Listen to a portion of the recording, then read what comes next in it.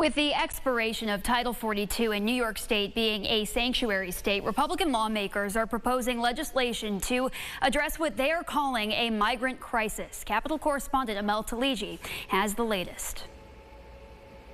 This past year, busloads of migrants were transported to New York City. As the number of migrants continue to rise, Mayor Adams recently proposed to send some migrants to Rockland and Orange County. Both county executives responded by declaring a state of emergency. Senate Minority Leader Rob Ortt weighs in. Here's the truth that no one ever talks about. Someone's always got to be displaced. When you're bringing in thousands, millions, I don't even know how many it is, tens of thousands of illegal migrants, and you're putting them in different communities, you're putting them in hotels, you're displacing others. You're taking resources from others. There's no two ways about it.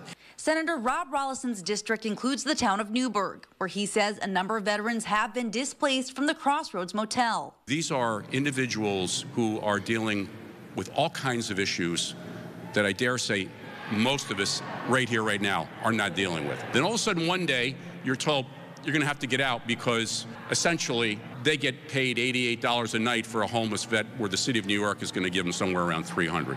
Rollison's legislation would prevent vulnerable communities like the disabled, veterans, or victims of domestic violence from being displaced. When you move people around, especially ones that are the most vulnerable, that sets them back from the place that you're trying to get them to.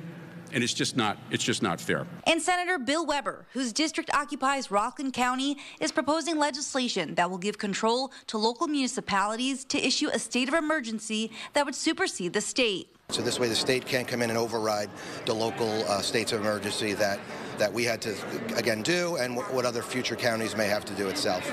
Those bills have been introduced, but not yet voted on. Governor Hochul did have a meeting with multiple members of Congress today to address the migrant situation, but it's unknown if any progress has been made. We'll keep you updated with the latest. Reporting in Albany, Amel Taligi.